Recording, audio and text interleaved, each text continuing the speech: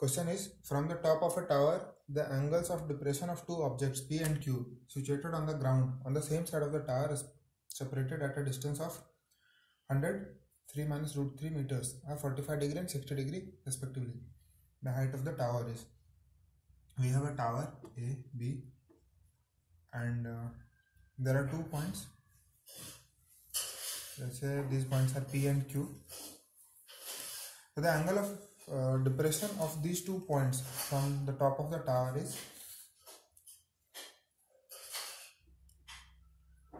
we have these 2 lines. Now this is 45 degree and this angle is 60 degree. So if this angle is 60 degree, then this angle will also become 60 degree because these 2 lines are parallel. And if this angle is 45 degree, then this one also become 45 degree because these lines are parallel. So it is given that distance between P and Q is 100, 3 minus root 3. Okay, and we need to figure out the height of the tower, which is h, let's say. So if we consider first triangle ABP and we take sine 60, sorry, takes tan 60, then tan 60 is root 3 equals to height perpendicular by base, which is h by AP. Okay, now this is something we don't know, this AP, and neither we are interested in finding the value. So let's convert this in terms of AP, so in the next equation we can replace it easily. So AP is h by root 3. Now in the second triangle ABQ, if we see, and if we take tan 45, then tan 45 is 1, so AB upon AQ is equals to 1. That means the AB and AQ are same.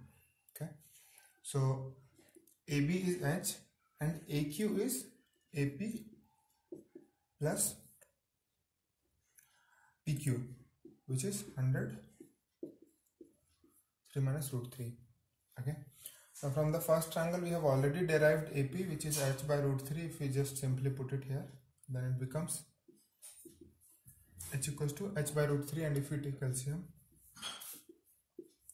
so root 3 h plus this becomes 300 root 3 minus 100 root 3, and then root 3 becomes 300.